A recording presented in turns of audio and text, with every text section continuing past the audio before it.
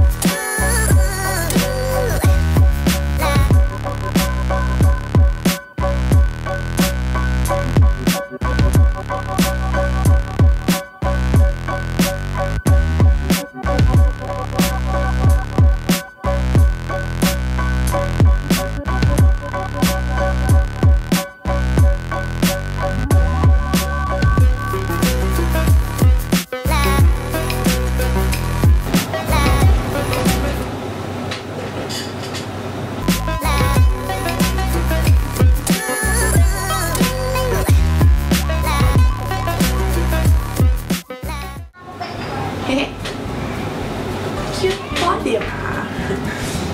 So later, let's try naman na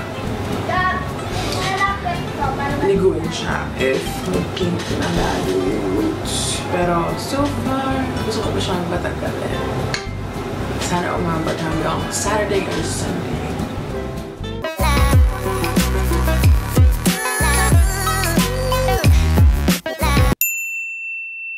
Hi guys! So ito na ang aking second night ng pagiging straight.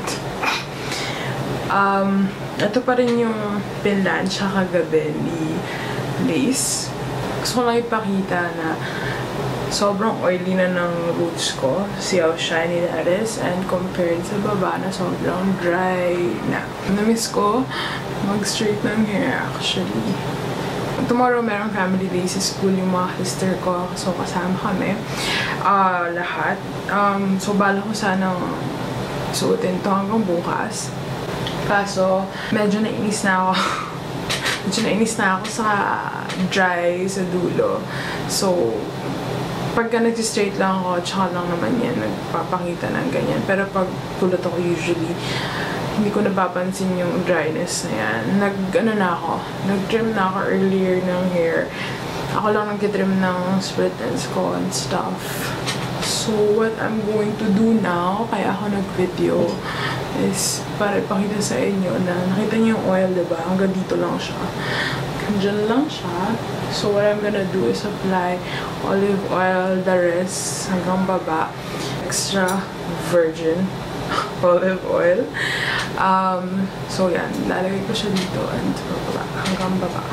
Ang maganda sa aming mga kulot is we have the best of both worlds. Like, pwede kami mag-straight, pwede kami mag-kulot na natural. Rabadabdub.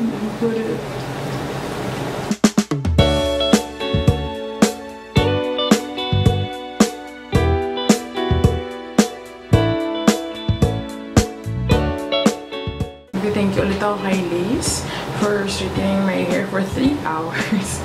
Hindi naman siya agad-agad nag-fade. And kahit kinulit ko na siya kagabi na parang wavy, hindi pa rin siya kumapit.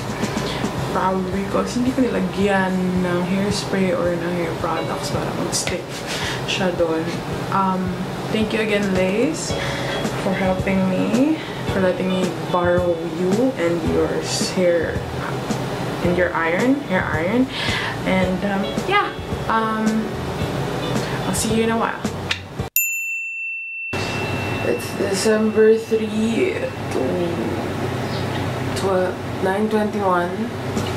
Ang bala ko na is to take a bath and